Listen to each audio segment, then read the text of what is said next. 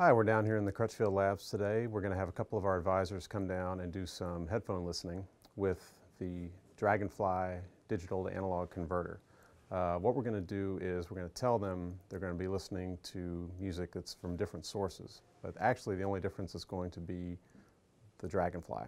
We have ripped CDs to lossless files, 44.1 files, so basically the same audio fidelity as a regular CD out of the computer, but one directly out of the headphone jack of the laptop and one coming through the DragonFly. We're going to see if they can pick out the differences that the DragonFly makes in terms of sound quality. I'm going to have them listen to things like bass definition, vocal imaging, and instrument separation.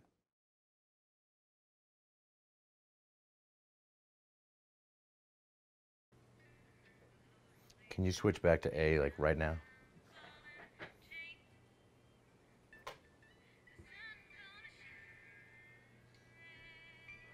Now switch back to B.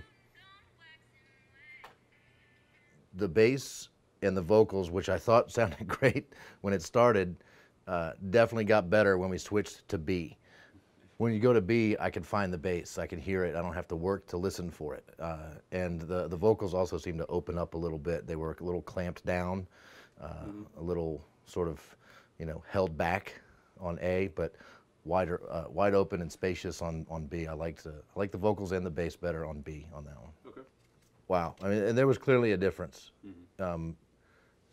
in both songs. It was easier for me to pick it out on that second song, but I was expecting, I've seen DACs. I took home a DAC recently that was this big, and I could clearly hear a difference on my home system. But to think that you can make that kind of difference with something this small, is pretty impressive. Yeah.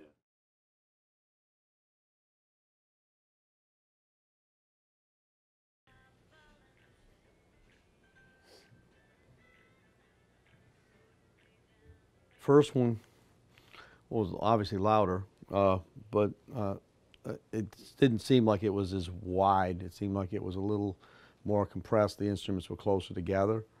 And I thought the vocal was overmodulated in a couple places. It kind of sounded a little distorted on the top end. The clarity of the string instruments was really clean on the first part of it.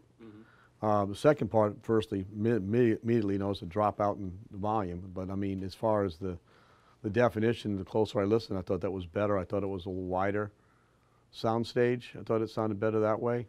The kind of harshness in the vocal was kind of gone. Yeah. And that's what I thought was interesting. You were still able to, despite the volume differences, to pick out those differences. Oh yeah, it was obvious. If I could pick it out, it's pretty obvious.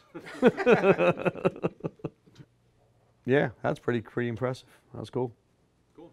All right. Awesome. So as you can see, our advisors were able to easily pick out the difference that the DragonFly DAC made with their digital audio files and the headphones that they've been auditioning. What's really impressive about the DragonFly is that it's so small, yet it can really make a big difference in the sound quality you get from your digital audio files. Pop it into a USB port on your computer and you're going to get really good sound out of your headphones, and it's going to make your digital audio files sound really good. If you have any questions about DACs or headphones, feel free to give one of our Crutchfield advisors a call.